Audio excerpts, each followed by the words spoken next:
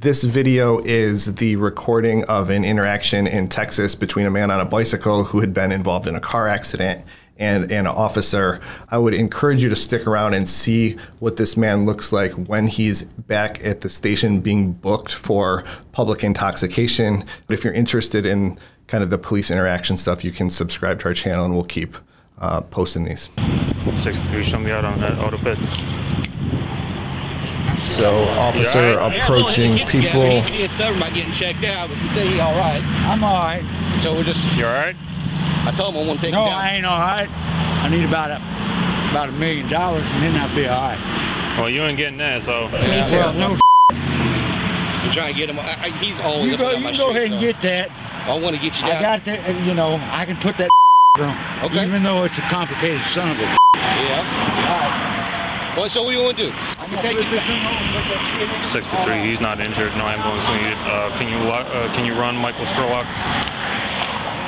So the police says he seems to be not injured? Yeah, he walks up, he looks at him, he says one thing, he says he's not injured. I don't know if he can make that diagnosis that quickly. He's probably not the doctor who makes the diagnosis, but you can see he's walking, he's talking. What do they say? Alert and oriented times 3.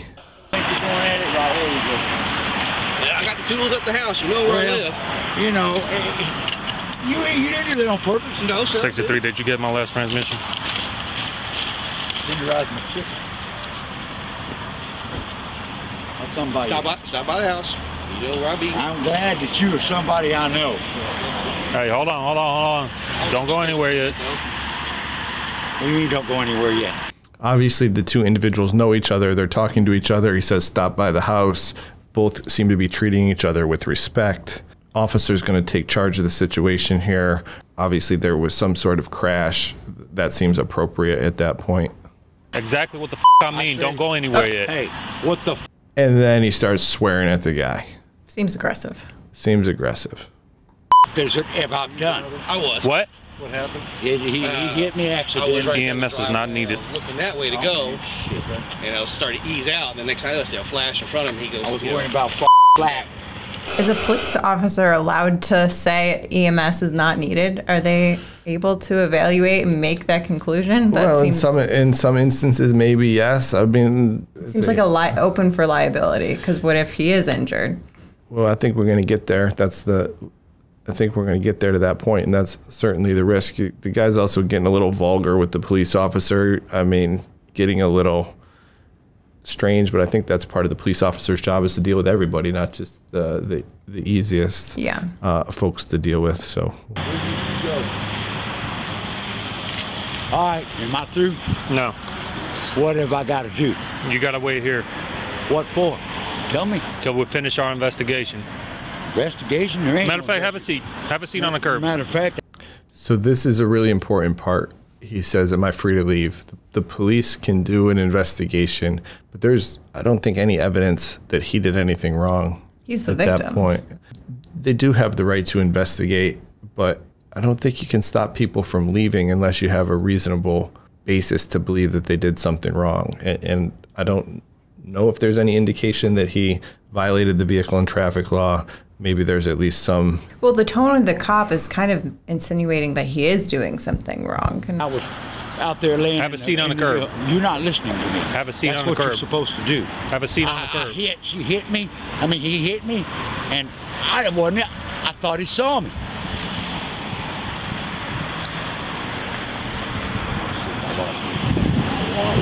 Hey, have a seat on the curb. I'm gonna look for my stuff, young man. All right, turn around. Come on now, wait a minute. Hey, relax. What are you doing? Hey. So this is obviously he's putting his hands on the guy, kind of sit on the curb. You know, I don't know if there's anything to that, but to have a guy probably in his 60s or 70 years old, it seems like there's an undertone to that to me. You're going to do what I say, and you're going to sit down on the curb where, like, not don't go anywhere. Not we got to figure out what happened, but really being very intentionally directive of controlling the guy who's obviously riding his bike from. Well, not for nothing, but like, the guy did just get hit by a car. Maybe he hit his head. Maybe his erratic behavior could be from an injury. Sit down. I'll try to have a seat if you'll let go of me. You don't hold me. Put your hands behind your back. So now he's taking a guy down who got hit by a car. It's just escalating very quickly. Right.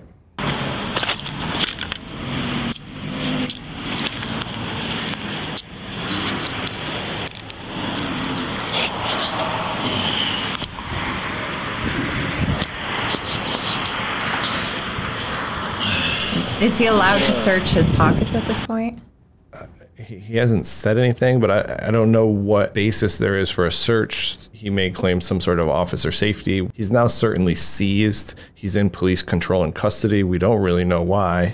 I guess he would say because he didn't go along with his lawful order, which I think people would dispute whether or not it was lawful. We need him now. 63, go ahead, roll an ambulance. You heard him. He just called an ambulance.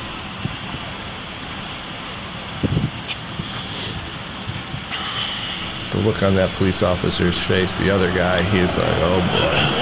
Yeah. Huh? Is he out?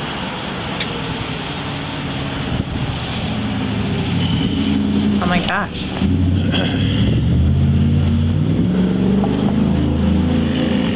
He's like unconscious.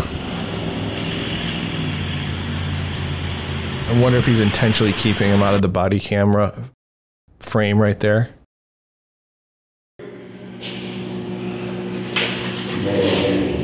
Come on.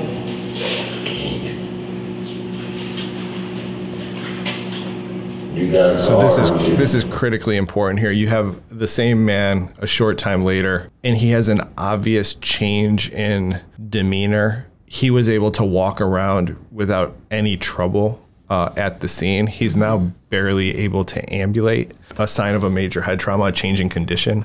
All police first responders should be trained in that. Change in condition is important. He did say bring the ambulance. Yeah, where did EMS go? I'm not sure the rules about taking people to the hospital versus taking them to get booked. I don't know what he could possibly getting booked for getting hit by a car and saying Resisting something. It's not even arrest. a car for what? To get me home. No, I don't have a car to get you home in. Come on.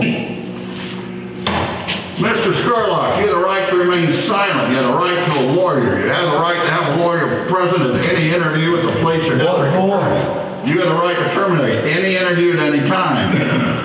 You don't have to make a statement, but I must warn you, any statement you make can will be used against you. You're charged with public intoxication. If he has a brain injury, do these Miranda rights stand? If he's really not capable of understanding? Yeah, so the standard of Miranda is it voluntary? That's Miranda rights are to inform you of your rights. So if you choose to make a statement, the statement can be used against you if it's voluntary in nature. If you're not in the mental state or capacity to make an informed decision, I would say no. I can tell you in handling thousands of cases, I've never handled one where a person had a brain injury sustained at or about the time of the arrest. So that's a relatively unusual fact pattern. Public intoxication, I'm gonna set a bond of $581. Can you make bond, sir? I take that as a no. Yeah. What are you gonna do? What do we do? Super interesting part there. They read him as Miranda rights, say you have the right to remain silent. Then they immediately ask him a question about whether or not he can post bond to get out. He kind of doesn't answer, and they say, I'll take it as a no. Also, doesn't seem to make a lot of very sense. Contradictory, maybe. Oh, he got some laceration on his head. Okay, payment plan or just payment plan? Okay. Oh, how am I here? You got arrested for public intoxication yesterday. I got beat on this today. Having you sign that, fill that out. If it has any information, we'll go from there. Man, I ain't got no way out of here. No, you're getting out. You're getting out. Sign right here for me. Oh, God.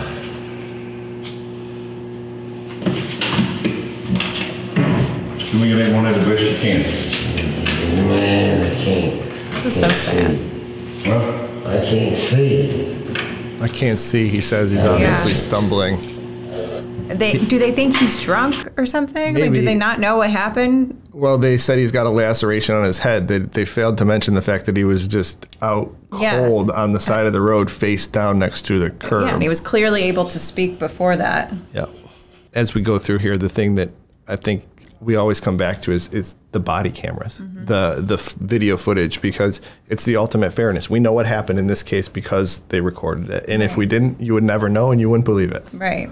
Okay. Just sit right there on the bench for me.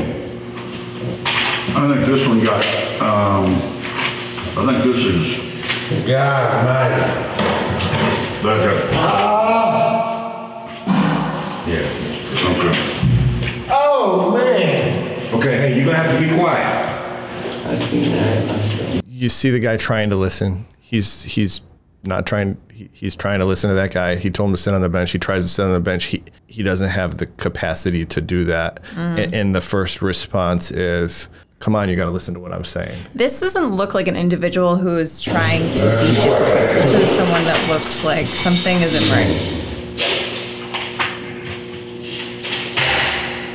Destiny, come on. I can't come on. The judge is out here.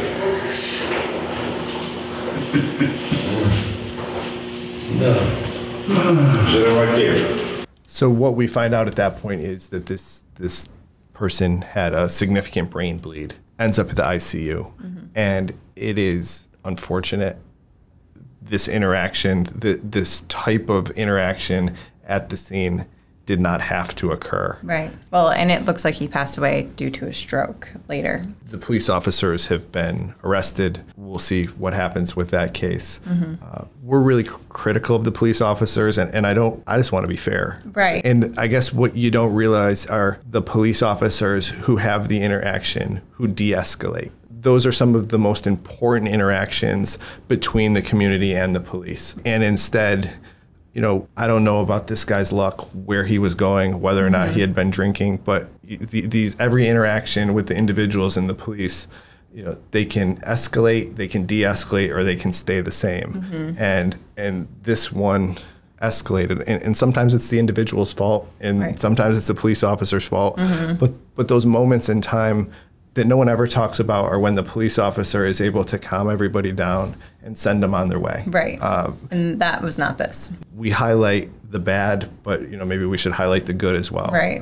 But that's why procedure and protocol is so important. And I don't think that was the correct protocol. No, it's not. And I think we're fortunate that there's just more body cameras out there, and it's the ultimate fairness for all involved. Right. Everybody does their job and moves along and goes home. Yeah. And in this case, that didn't happen. Yeah. We'll continue to review the video footage. We post here when there's interesting videos. There's a lot of them out there. We try to give our 2 cents. I was a prosecutor and a defense attorney. We do mostly civil law now. This is more for our own interest, just seeing what's happening. There's just some crazy things that happens. Well, you'll learn something from this. Yeah, we keep posting these every week or two as we find good ones, and then we're posting all the time about the lawsuits that we're working on as well.